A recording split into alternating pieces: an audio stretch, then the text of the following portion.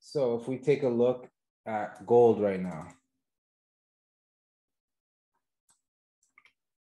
right? We made a triple top here, but now we're coming down to a level and making a triple bottom.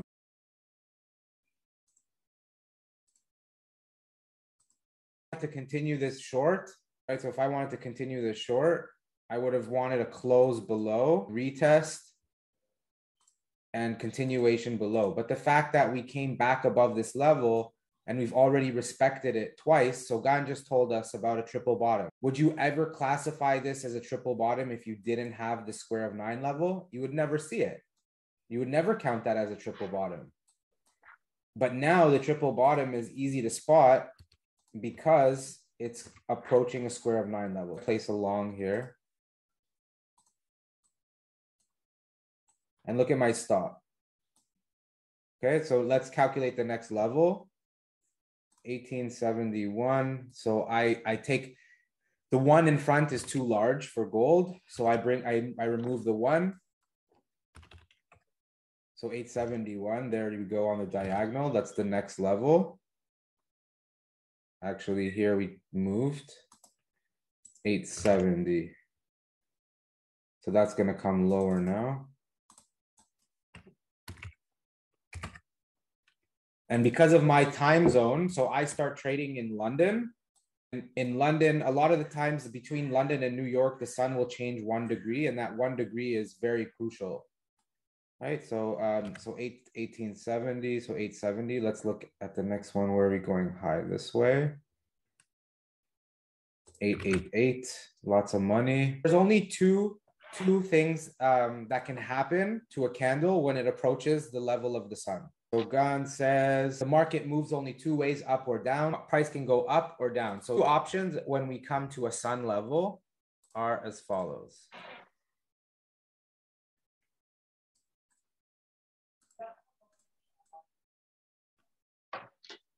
One option, price breaks through, or price breaks through and closes, or price breaks through and closes above. If we were looking at that top,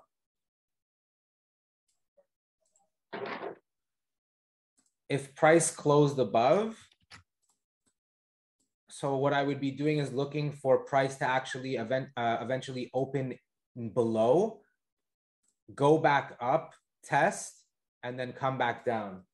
So you can see, for example, that's what I did here with gold. So price broke below, but then it broke back into the level. So Euro New Zealand, I was looking over here.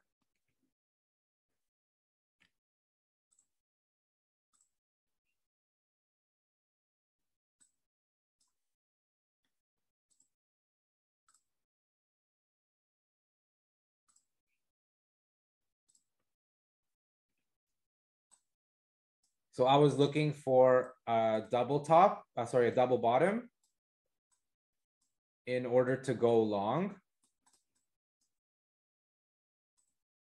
And you can see price broke through, closed below, closed back above, closed below, closed back above, went up, but it never balanced. Never came back and did this. That means you can't long this yet. And you can see what happened. Came down to the next level, and now we're looking here. Oops.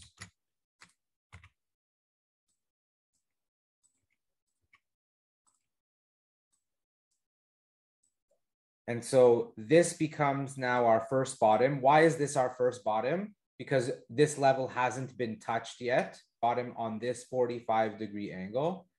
And now we want it to go above. Okay, so that's valid for the first bottom. But in order to have a second bottom, it needs to balance. So they're closing below. Sorry, went up. Here we go. Please zoom in.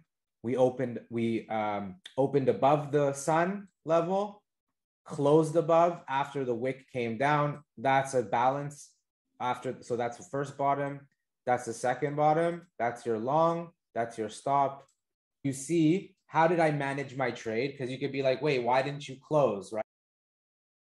So price closed through here, where there was never a second, we came down, but it never created that double top. You can see it happened the opposite side with this candle. It broke through, the first bar came, broke through, went back up, and then completely rushed through that low. So basically this happened flipped over here. This candle broke through, this candle broke through, the next one pushed right up. And Gann'S also says the fourth time at a level usually breaks through. Fourth time at the same level. Gann'S telling us that the probability we actually go test this level, right, is very, very high. Now, what happens when we get here? Possible double top here. Yeah, just practice back testing. If you have any setups that you have any questions, feel free to just take a screenshot, and I'll definitely give you some help and some insight.